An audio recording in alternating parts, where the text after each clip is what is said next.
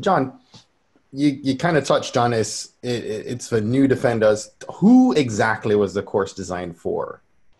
So primarily it's designed for people getting their first SOC job or those who have maybe been in a year or two and are trying to up their skills in terms of, getting to that next level of maybe senior analyst or just want to understand kind of very, very quickly, hit the ground running and what they should be looking for and what to think about and how to look at their data. I also have a lot of interest from managers who had come up not the way I did from being an analyst, but had maybe come from a different route and they were manager of some other group and now they were put in as managers of a SOC and they want to kind of understand the new tools of the SOC and how it all puts together and what their analysts are doing, right? Obviously, everyone wants to have a manager that understands what their job is and the struggles and all of that. So we have seen managers sign up for it and look for that sort of perspective as well. So I would say those two are the main groups.